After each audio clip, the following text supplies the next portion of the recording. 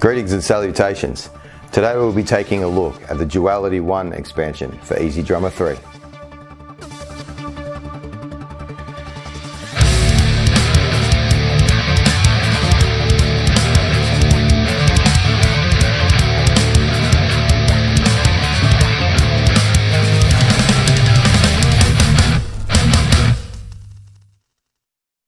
This expansion was done by Jacob Herman in collaboration with Toontrack at Top Floor Studios in Sweden. Jacob Herman has done such bands as Evergrey, Art Nation and Raised Fist. All samples and MIDI grooves were played by Alex Lindeberg of Mekong Delta and Camelot.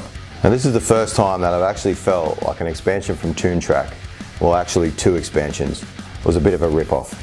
The two Duality expansions, which are separate full-priced expansions, seem to me to be one expansion split into two. They are both recorded in the same studio by the same producer using the same drummer.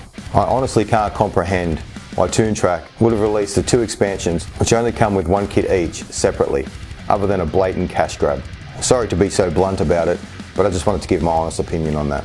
So as I said, this expansion comes with one kit.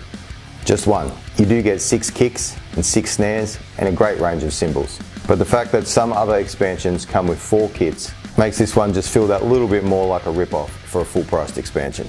The kit in the general expansion sounds great. Big and very natural, but I'm not sure I'd be reaching for this over some of the other expansions in my library. Like some of the other EZX expansions, I think this would suit more than just metal. Rock, country, blues, this would fit great in any of them. So as usual, now we'll listen to a song that I did specifically for the Duality 1 expansion. After that, of course, we'll listen to some presets. Please like and subscribe if you are enjoying my videos, and enjoy indeed. Thanks, guys.